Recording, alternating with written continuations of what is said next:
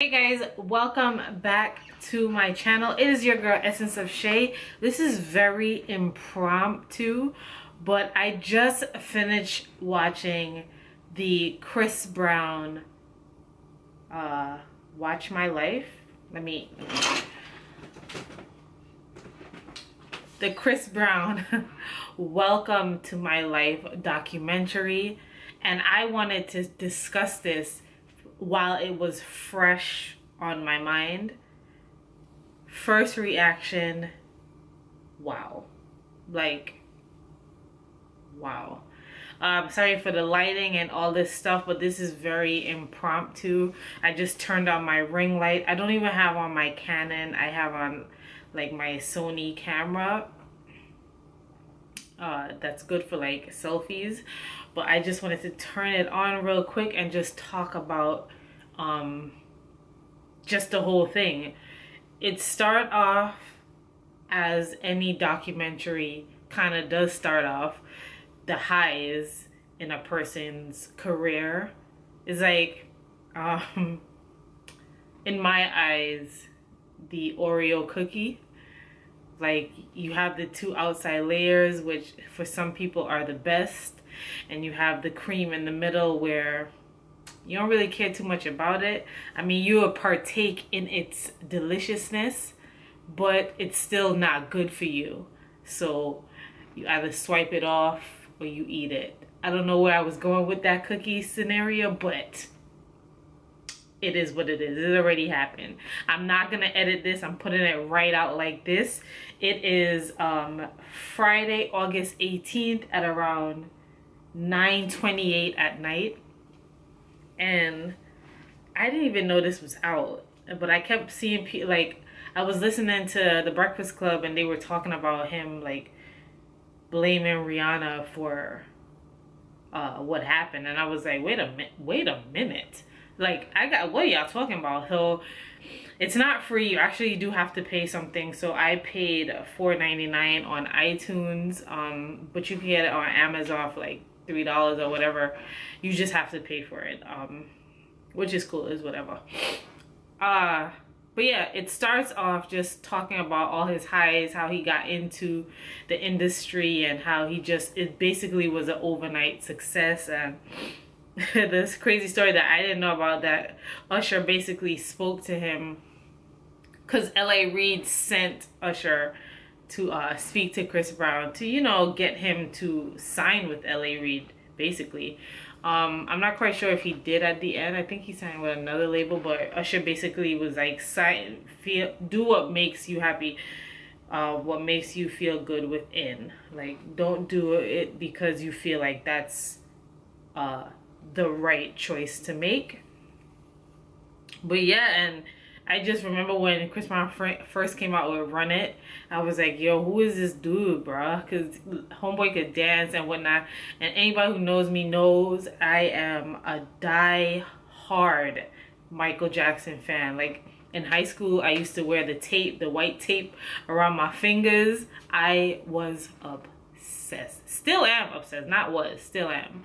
So it was nice to see like a person around my age bracket kind of emulating and doing the same stuff as Michael Jackson. I mean, we had Usher, but after a while, you know, people get tired of folks. So it was nice to get a refreshing, kind of refreshing stance in the music community. He goes into talking about how he met Rihanna and how she used to come, like, anytime she'll see him perform, like, he would get nervous and whatnot, and how they just was going on and off for like a few months, but they never made it official. He talked about, sorry, my throat is dry. He talked about him staying over by her house, and with that night he was like, yo, what are we doing? Like, quote, like, what are we doing? You know, you ever been in that situation with somebody, like, everything is vibing, everything is cool, but y'all ain't had that talk yet. You know what I mean? Like, y'all still technically just kicking it. There's no title or anything to it, and until somebody speaks on it. And Chris Brown spoke on it. He asked her basically like, what are we doing? Like, I love you. Like, I'm ready for a relationship. And she laughed at him, which was completely the funniest thing ever, because this is what we do when we feel like somebody is not ready for a relationship and we technically are ready for it. And the person takes forever to like get their bearings together. You laugh them off. You're like, you don't take them serious. Like, okay, I've been wanted this. Obviously you didn't, and now all of a sudden you do. Like, nah, I don't take you seriously. But push forward, they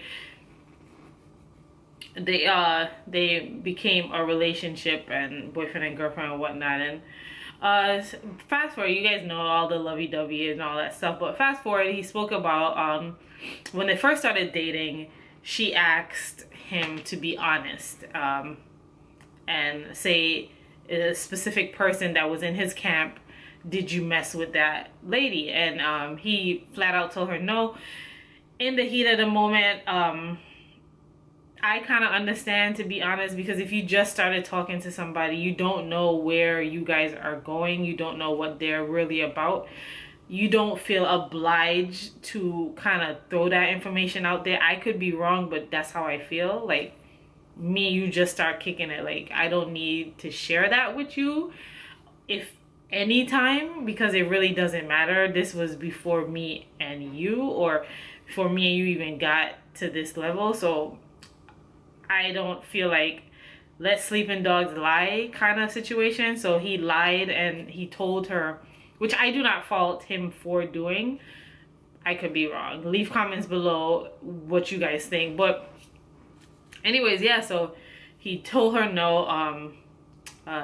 9 months later into the relationship, they were at the infamous Clive Davis party. And before that, he had really sat down and be like, yo, I really want to marry you. And he had that serious conversation with her. And he said, but before we even get there, I just want to clear the air. Remember when you asked me like 9 months ago when we first started kicking it, if I had messed with this person? Well, in all actuality, I did. I'm assuming Rihanna probably got mad like, yo, why did you lie to me? The basic conversation, he probably just was like, I'm just speculating. He probably just was like, you know, we just started. I didn't want to mess up anything, so I lied. I think that's the consensus answer, roughly, you know? So they go to the Clive Davis party, and but what I found very interesting, he said, is that once he told her the truth, all hope was gone, in a sense. Like, she didn't trust him anymore. Her trust for him had died, because in her head, I asked you when I wanted the honesty and we could have just squashed this whole thing. I asked you, you lied. Now we're in a happy place, and now you come to me with this bullshit. So now what am I supposed to do? Because now I'm thinking in a woman's eye. Now I'm in love with you. I see a future with you. I thought there was nothing going on. It was just me and you. And now you're telling me that that was not the case. It might be the case now, but that wasn't the case in the beginning. That's what I'm thinking happened, will cause her to be pissed off. Because though I say I agree with him for, you know, lying in the beginning, like, I understand him doing it, I do understand her side as well. You get what I'm saying? I understand both sides. The crazy thing is that they went, after this conversation, they go to the Clive Davis Grammy party. They're all fine. They put all that to the side. They're moving on. And Shorty that they had this conversation about comes to the table and says, hey, like, that sounds like a telenovela. Like, huh? What are you doing here? Like, why are we in this? I would have been livid, and Rihanna was. He said that she cried at the table, and he was like, babe, please don't do this right now. I honestly did not know she was coming here. I really don't talk to her like that. And Rihanna just was like, she didn't believe him, and she sucked it up, and because they're in front of their peers and everybody sucked it up and whatnot. And we know the story, how they got into the car and they got in an argument and whatnot. And he confirms that he actually indeed did hit her. Like, this whole time he never denied or validated that happening. And he actually did say, like, I punched her dead in her mouth. He said that he bit her after she had grabbed his balls. That how prior to this they were like in a basically verbally and physical abusive relationship, both parties. And he says that it was wrong. The thing that I enjoyed the most about this is that not once did he make any excuses. And a lot of people are taking it as, oh, he says that Rihanna did this to him, Rihanna did that to him, is like he's deflecting. I don't think he's deflecting. I've been in a situation, and many situations like that, and it's not a deflection. You're telling what it has happened. You guys weren't there in that relationship. You heard her side and now you're hearing his. And I feel like it's very unfair for people to be like, oh, well, he did this to her, so he did that. He's dead wrong. He knows he's dead wrong. That's no questions. But he's telling you how this relationship was, the good and the bad. Now, you don't have to accept it, but that's his truth. He was in the relationship. So you get what I'm saying? He's not blaming her in any sense. He was just saying the relationship was a blessing and a curse in the same sense. And he just talks about spiraling basically out of control, which we all saw. Like, we all saw after all of that had happened that he was the monster, she was the victim. Everybody loved and adored Rihanna, but everybody turned their back on him. So he kind of acted out, he lashed out, he didn't want to talk to anybody. And he had music and whatnot after all this situation. And he goes on Good Morning America, and he specifically tells them, I guess, because celebrities always talk about this, like they specifically say what questions they want to be asked and what questions they don't want you to ask. And Robin Williams, I'm sorry if I say her name wrong, but I know her. Her last name I'm probably butchering, but she just kept hammering into him about his past and about the situation that happened 2 years prior. And he was trying to promote his new music, and he said that he was feeling irate and he was feeling so upset. Like, lady, like, I didn't come here for that. Like, we already discussed this like for 2 years straight. Like, I'm coming here to promote my music. Like, I'm not even trying to even deal with that like right now in this moment. And like, she kept going and going and going, and he just said he was just livid. So after he left the stage, he just flipped out. And I remember watching that like, yo, Chris, no, man. Like, when they say he threw the chair at Good Morning America, he actually said he was so pissed that it actually wasn't a chair, it was his fist. And I, for one, I can understand that, because when I'm mad, like, when I'm mad, bruh, like, I become the Hulktress.